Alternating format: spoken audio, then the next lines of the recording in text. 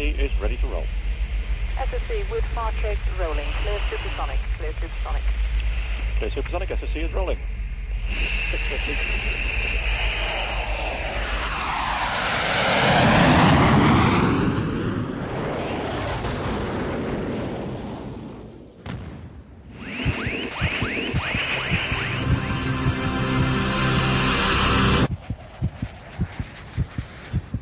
This is the most extraordinary project I've ever been involved in.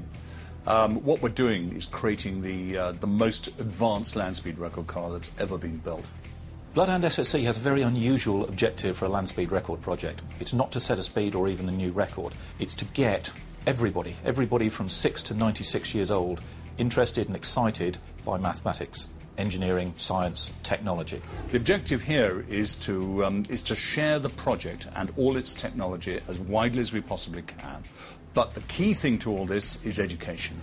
Whether it could be bridges, whether it could be fashion, it could be fast cars. People love engineering.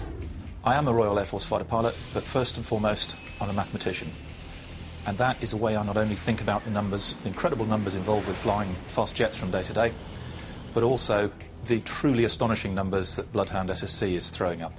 Just to give you an idea, the bodywork at these speeds has got to take loads of the order of 12 tons per square metre. I mean, it's got to be as tough as a submarine. Nobody's ever done anything like this before.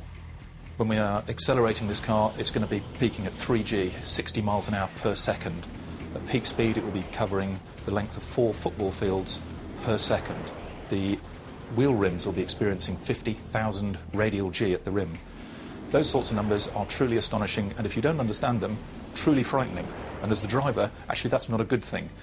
I'm in the lucky position, as the world's fastest mathematician, of being able to understand and be comfortable with those numbers, understand the engineering solutions.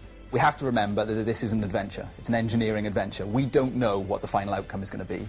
And even if we don't get to 1,000 miles per hour, it won't necessarily be a failure if what we have done is inspire people.